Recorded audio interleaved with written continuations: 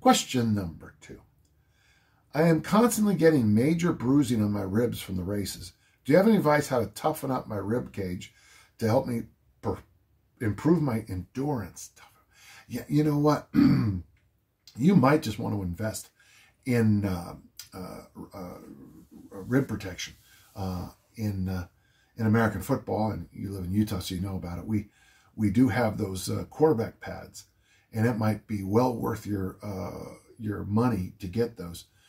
You probably could fashion your own out of some old catcher's gear from baseball or something, but I would spend the money and get the rib protectors. They're very comfortable, weirdly comfortable, and they're very light, so I don't see a real problem here. Hope it helps. Thank you.